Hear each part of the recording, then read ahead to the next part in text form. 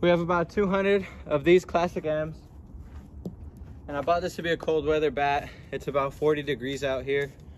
And so if this gets through all 200 of them, I'd say that this thing is 100% worth $100, and it's great for a cold weather bat.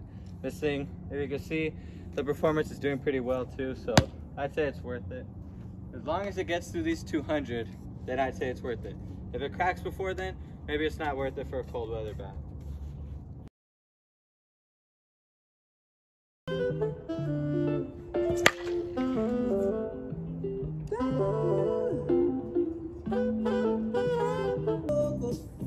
Estás mojado, ya no te quiero.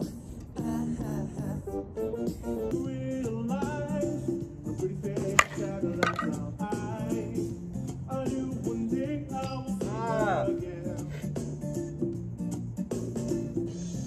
Perfect.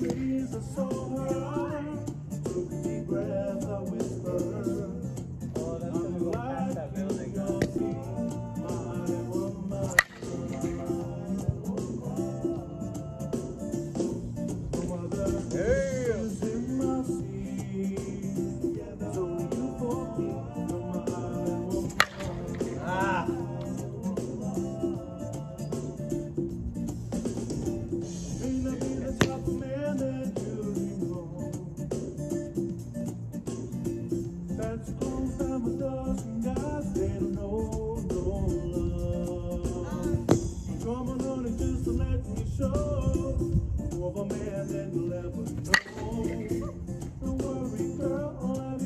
Breaking in for sure. That's like 15, 20, 30. That's like 50 swings. Broken in.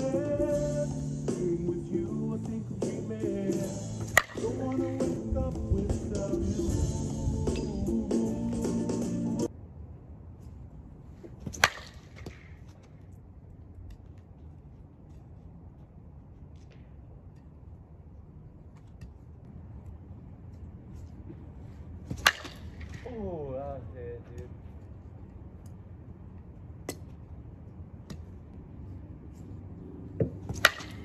Oh, enough of it. Going out of breath.